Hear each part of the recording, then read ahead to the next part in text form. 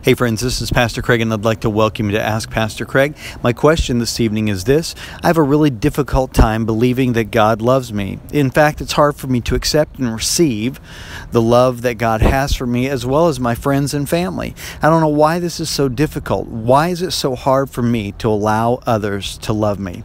Thank you for your question. I really appreciate it. You know, honestly, I don't know all the reasons, and there can be so many of why it's difficult for you to accept and receive love from those around you and from God as well. It could be events that happened in your childhood. It could be times that you were rejected by someone that you loved very dearly. Or it could be bad teaching from peers or a pastor or a Sunday school teacher. You know, bad theology about God and about your friends and family. There's lots of reasons why at times it's difficult for us to believe that we can be loved.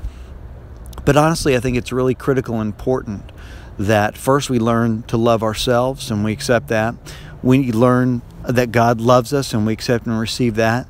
And we learn that there are people in our lives, there may be few, but there are people in our lives who really care about us and love us. When it comes to God, this is pretty simple, right? Because Jesus says over and over and over, I have loved you with an everlasting love. John 3:16, for God so loved the world, he sent his one and only Son. If you want to know what God's like, and it's funny because I get this question a lot, I know what Jesus is like, but what's God like? Well, 1 John tells us that Jesus is the image of the unseen God. If you've seen Jesus, you've seen God. Because the personality traits that Jesus has, the love and the compassion that Jesus has, well, that's exactly the same as God the Father, right? So it's important that we understand this. If you want to know what God's like, you look to Jesus. He's the image of the unseen God. And what was Jesus? Well, he was loving. He was compassionate, he was caring, he was gracious, and he was loving to those that didn't deserve it. He was loving to those that failed, and loving to those that had fallen short, and loving to those who had even really made serious mistakes. Jesus' love, it didn't know boundaries. It didn't have conditions. So you, my friend, no matter what you've done or the current status of your life, you have to believe and understand and know that God loves you deeply, with great compassion, with great intensity.